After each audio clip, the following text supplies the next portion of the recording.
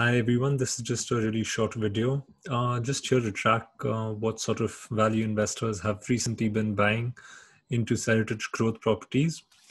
And as you can see, in the first quarter of 2020, we have Eddie Lambert adding 154% to his position.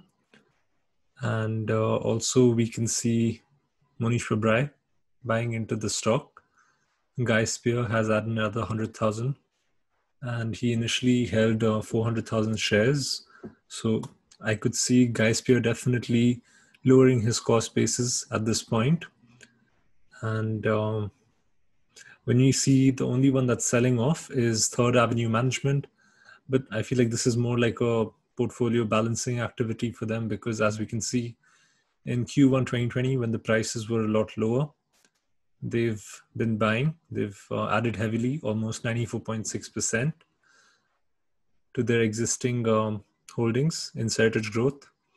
So over here, it said that when Pabrai brought in, his average buy price was around 11.4. I think it's a bit lower, but I mean, the stock today is at around 12.7. I'm sure he sees it as maybe a 5x or a 10x in the next few years. I know Monish Pabrai likes to invest in stocks with high uncertainty and low risk, as he likes to put it. So it should be interesting to see how this stock plays out.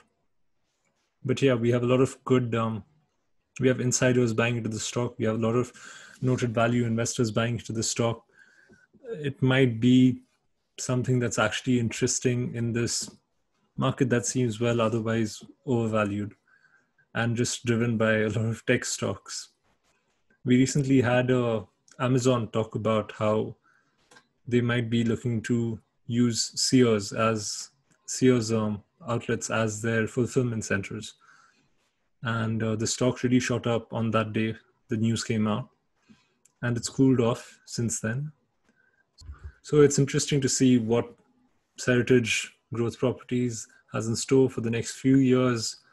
Hopefully it should be good.